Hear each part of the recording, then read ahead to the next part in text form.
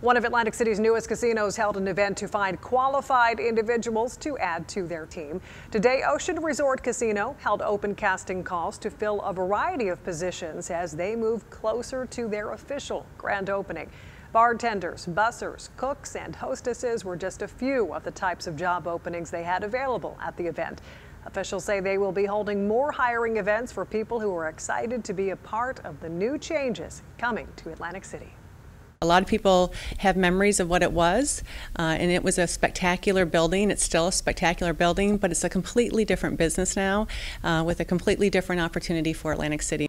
The new Ocean Resort Casino is scheduled to open to the public on June 28th.